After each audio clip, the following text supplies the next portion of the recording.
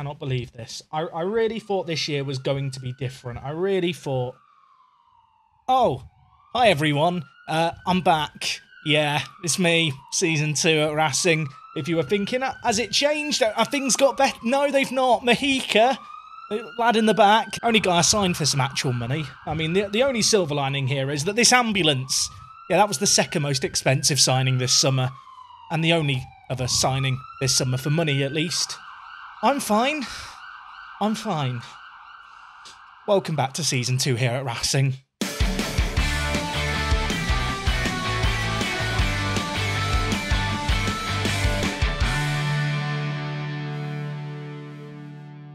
How's it going, folks, and welcome back. It's episode number 7 of our Racing Let's Play. Today, it's part to Primera. It's the start of season number 2, and as someone pointed out oh so funnily in the comments of the last episode, which of course was a couple of days ago, we had a day off, a catch-up day, dare I say, for those of you who needed, you know, a chance to binge.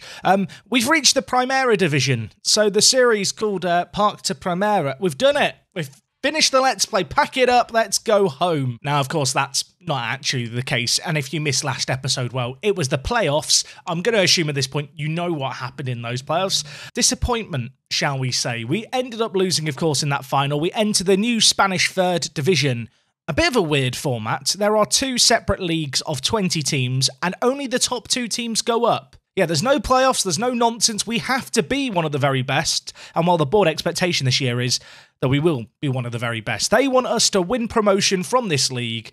And, well, truth be told, going into this season, if we look at the preview, I am feeling just a little bit of pressure because the bookies really do have us alongside Deportivo as 2 of the teams that should be going up this season. Anyway, some slightly positive news off the pitch. I've signed a new contract. They've decided that I'm not the worst manager in the world. And yeah, they've given me a deal for another, well, 3 years. I'm hoping that if we were to underperform this year, they might give me a bit more time on the basis of I'm on £3,000 a week. And they don't have the money to pay the compensation to pay off my contract early.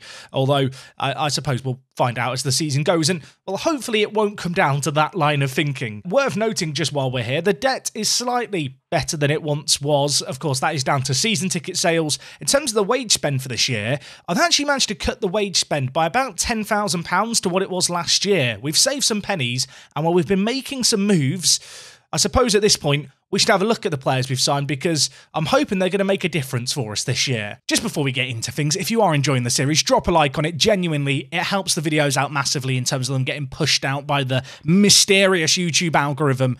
Equally, leave a comment. Let me know who your player of the series is so far, and we'll now reveal, did they survive the culling? Because I did have a bit of a tidy up of the first team. And actually, rather than go to the transfer screen, I think this is the screen I'm going to show you the new signings via, just because it's quite a nice way of visualising, I suppose, where these new pieces of the jigsaw puzzle slot in.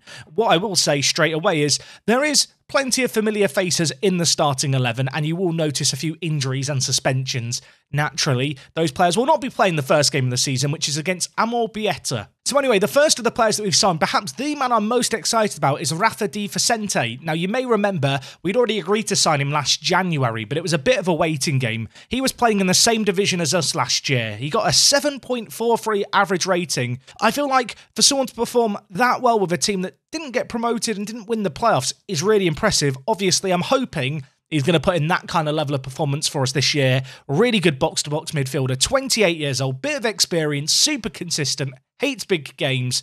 We're not in playoffs this year, so we're not going to bottle those. And while Di Vicente is not the only new addition in at centre mid, because alongside him, a new partner in crime in Reco. This man was playing in the league above us last year. He was playing in the La Liga Santander, the kind of La Liga 2 division, shall we say. He got 4 goals, 5 assists. Unfortunately, the team he was playing for, Alcorcon, they got relegated. They're not in our division, so he's not going to get a chance at any kind of immediate revenge. But for a player to get 4 goals, 5 assists and above a 7.0 rating at a relegated team, at least to me, bodes quite well for what he might be able to do for us. Slightly more defensive in nature, but a really versatile midfielder. And again, at 26 years old, a little bit more experience being thrust into the team. And while the final of the new midfielders we have is Bicho, That's going to be a name I have to be careful when I say. He looks very, very good though. 25 years old, and similar to a few of these other players, he was playing around our level last year, was released on a free. We've snapped him up. He is kind of the Cejudo replacement, which is a pretty big person to be trying to fulfill the role of in the team. You may have noticed that this year the roles have kind of flipped around a little bit. So Bicho's going to play as a trequartista on the left. Cedric, who of course wasn't available at the end of last season when we really needed him, he's now going to play on the right as an inside forward. And well, ahead of our midfielders, we've got a new addition in the final third in Rafa Mojica, the only player we signed this year for actual cash. £165,000 paid. We've signed him from Leeds United. He had an okay year last year playing for Las Palmas in the division above the one we play in now. I kind of view him as a bit of competition, I suppose, for Foster in the striking position. Unfortunately, he is injured, so he won't be playing the first game today, but a young Spanish talent with great finishing, really well-rounded physicals. I feel like for this kind of level, he's ideal. He is super versatile. Unfortunately, much like last season, the restriction rules in terms of registration are quite strict, and well, versatility is going to be key. You may notice there are two new men in the starting 11 in the defensive department, alongside Matic, Hill and Lopez, who I was really, really happy with last year. We've got in a new goalkeeper in Macedo. He is 20 years old, signed from Porto, capped at under 21 level for Portugal. He looks really, really solid, lots of room to grow. I'm hoping we're going to be able to really nurture him into a long-term first-team goalkeeping option. And well, alongside him, it's another player from Porto, this time on loan, in Carassa. 28 years old, a bit of experience, comes with that added versatility, which I've already talked about, super useful. He can slot in at centre mid, but for us, he is going to offer some competition at right back. Of course, Lars Gerson has left us. We needed a new man. Carassa is that man. And yeah, he is a really, really well-rounded fullback with plenty of attacking ability. So casting our eye to the bench, there's a few familiar faces here, the likes of Gibua, Kapani, Foster, players who were really important to our first team last year. I have no doubt they're going to be important this year to us, but the fact that they're on the bench, at least in my current perceived best 11, gives you an idea of the progress we've made. Alongside them, though, there are a few new men, including Zacharias Gailan. I hope I'm saying that correctly. As you can see here, he is from Morocco. We signed him from Barcelona on a freebie. Last year, he was playing for Barcelona B in the same tier that we were playing in last year. He looks like a pretty good player, very, very good technicals, exceptionally quick, can play a whole host of positions, and at 19 years old, a really, really bright spark with plenty of potential. Elsewhere, we've got another player from Barcelona, another loanee. I don't want to lean on the loan options too much, but at the same time, when they're available, I'm going to use them. Akieme here is also on loan from Barcelona. He is a good little left back. Of course, Lopez last year had a lot of injuries, so a player who will probably feature in the first team semi-frequently. And elsewhere, a few players promoted kind of from the youth team, players who were kind of fringe players last year, like Alvaro Mantilla. They're going to find themselves in some regular first-team football, I imagine. We've, as I've already said, cut down the wage budget quite significantly. There were a fair few kind of senior players that went, a fair few players who were perhaps slightly more experienced first-team players who have moved on. Cejudo, of course, a huge miss after his retirement. Lars Gerson has left us and gone to another team playing in our current division. All in all, on the transfer front, though, really happy. Mojica, the only player that came in for some money. A few players did get loaned out, like Bustos, players who just didn't fit into the strict squad registrations we have. We did also sign a couple of 18-year-olds, including Vinhas in on loan, simply because they don't need to be registered. Also, before we move into the game, Yeray Cabanzon on the bench for today's game, a product of our academy. When we came, he was listed as our hot prospect. This year, he's training with the first team.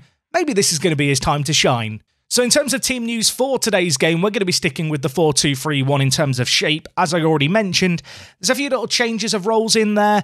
Bicho could have a big role, I feel like, and big boots to fill following Cejudo's retirement. Elsewhere, Torre is going to play at advanced playmaker. Foster is going to hold down his position at striker because Mojica's unavailable. And Mantilla, fairly big moment for the 21-year-old, a product of our academy, slotting in at centre-back because Oscar Heel is suspended. We are taking on Amor-Brietta. They are predicted to finish 15th in the league. This is the kind of game that should be a nice, comfortable win to start the season. Let's get things off to a flyer and we'll give ourselves plenty of optimism for what's going to be a tough season. Given the fact that only 2 teams go up automatically, getting off to a slow start might just mean that your whole season is a write-off very, very early. Of course, plenty of new faces in the first team. I think there's 10 new first-team players in our squad of 25. I'm hoping they're going to hit the ground running, and some of our current players are going to be able to perform to a similar level to they did last year. That was an early chance. Di Vicente with the ball in. Bicho at the back post, hitting the woodwork from a header. Cesar with the ball out for them. Of course, a few changes at the back, a few enforced. Going to be really interested to see how Macedo does in goal. At 20 years old, bit of pressure on the youngster. Never really got a regular run of first-team football at Porto's academy. Of course, come to us to play regular first-team football. We have still got the likes of Crespo in the team if we need to call upon them, but I'm willing to give the youngster the chance, and on paper, he looks like the superior option. Really nice build-up player. Carassa hits it, tipped onto the crossbar, and the keeper clutches onto it as Cedric bears down on goal. There's definitely been, an influx of Portuguese influence into the team this year. You've got players like Reco, Carassa, Macedo as well. Very excited to see how they do. We kind of looked across teams like Porto, looked to their B teams, looked to the players they were releasing, and we are, I suppose, poised as a big fish in a small pond to be able to have the pulling power to sign players that perhaps other teams in the division can't sign, even if our finances are a bit compromised. And, well, what is not compromised is Lyle Foster's goal-scoring ability. Of course, he scored on his debut in the first game of the season last year. He scored on the first game of the season this year. Mantilla with the header forward. Cedric, all on his lonesome, really bringing it forward. Foster, the only man ahead of him, passes it through perfectly, it's got to be said. Lovely finish there, 1-0. The kind of player Foster who, if he has a good year this year, I might be desperate to sign permanently. And well, I thought that late first half goal might be the last chance. There could be another here, though. Ball whipped into the box. It's going to be cleared away, but only as far as Di Vicente. Not the most defensive of midfielders, Di Vicente, but alongside him, I'm hoping that Reco is going to add some balance to the force. Of course, Giabua is an option on the bench. As much as I love Giabua, his bookings last season were infuriating. I think he had the most yellow cards in the whole division. I couldn't really trust him at ball-winning midfielder, but as an option on the bench, obviously, he's going to be good. Pablo's still in at centre attacking mid. Pablo's still around. We didn't sell him, although there was a little bit of interest. It didn't ever materialise in a bid. And, well, that should have materialised in a goal. Cedric, with the last effort of the first half, smashes it over. I'm actually going to tell the players I'm far from pleased. I feel like last year I was too nice. No more Mr. Nice Jack today. I'm shouting demand more. I'm getting angry. I'm getting mean. That was awful, lads. An hour gone here, and you know what? I think we're going to make some changes. Bicho's picked up an injury, which is not what we want to see. I'm going to bring in Hardy, who, of course, we signed last year from Barcelona on one wing. I'm actually wondering about taking Cedric off on the other wing as well. Maybe I can move Cedric up front and then bring in Zacharias Gallian. I feel like this guy needs a nickname. Can play on the right, he can play on the left. I love the fact that in Hardy and Gallian, we've got 2 players who are just so versatile and so quick and pacey. On off the bench, we can tire out teams for, 70 minutes chasing the ball like this, then just inject some pace onto the wings and cause them all kinds of issues. Anyway, Reco with the ball. It dinks over to Carassa, who at right-back has had a lot of influence on the game, it feels like, today. Of course, the wing-backs committing nice and high up the pitch, trying to cause them some issues on the overlaps. And we're giving away the ball there in a bad position. Orozco now bringing the ball forward for them. Matic, though, the fans' player of the year last year. He's just like an absolute wall at the back. Massive tackle by him. And well, it's Carassa once again down the far side. Inside to Pablo, back to Carassa, Di Vicente. I'm expecting some bangers from Di Vicente, really. Oh, that was nice, wasn't it? Gallian goes down. It's going to be a penalty. Pablo Torre's on it by default. We could put Di Vicente on it. We've not really got an out-and-out penalty taker. I'm going to put Di Vicente on it over Torre. He probably is the best of our new additions when it comes to the penalty-taking department. Can he get a goal on his debut here, the number 8? He's had a great game so far. He smashes it into the bottom corner. No problemo for him. Hopefully that's going to be the first of many. Really nice finish. Puts him up to a 7.4 rating, which is the second best, only behind Carassa. It is very nice, isn't it, when your new signings are just the standout performers on the first game of a new season. We've been the better team here. We've been dominant, and with 10 minutes left, we deserve to be where we are right now. And well, Amobieta, I think they've given up. I thought the game was going to fizzle out. There could be another chance here. The ball's whipped in. Nabai now with it. I mean, I'd love to keep a clean sheet first game, especially without Oscar Heel at centre-back. One of our big, important players of last year. Was worried that we might miss him today, but to be fair, we've been just dominant, both in possession and out of possession. Gallian back to Recco, Di Vicente. Carrassa's going to be on the overlap on the right. Tries to play through Cedric. That is an inch-perfect pass, weighted to perfection. Back to Di Vicente. His effort's blocked. Carrassa, though, could still put it into a danger area. Pablo has an effort. I mean, I kind of wish we'd scored another, because I feel like we probably should have with the chances we had there. With 30 seconds left, I'm anticipating this to be a pointless highlight, but maybe there's a late twist in the tail. As long as it's not us conceding, I don't care what this is. What is this football, man? I don't know why. What? Answers on a postcard as to why I've been shown that. It finishes 2-0 here. That was a really good performance. I do feel like the gap in quality between the best teams and kind of the worst teams in this division is going to be fairly big, especially compared to last year, of course, where there were fewer teams in our league. That said, we've got off to the best possible start, and there are some very good teams in this division. Teams like Leonesa, Deportivo, FC Andorra, Sociedad's B team I expect to be a problem. Even teams like Real Union and Bilbao Athletic were teams who caused us problems last year. I was a little bit annoyed when I realised we were in the same divisions as them for another year in a row. Anyway, unfortunately for us, Bitcho's going to be out for a little while, so he's probably going to miss the next couple of games. Carrassa, though, had a really, really good debut at right back. Last year, playing in Liga NOS, did not have the best of displays, but dropping down a few divisions, probably in terms of quality, is going to do him a world of good, and hopefully that is a sign of things to come. I actually thought that Carrassa got man of the match. I think Di Vicente may have even got it in the end, but he was superb. Goal on his debut, loads of attacking ability.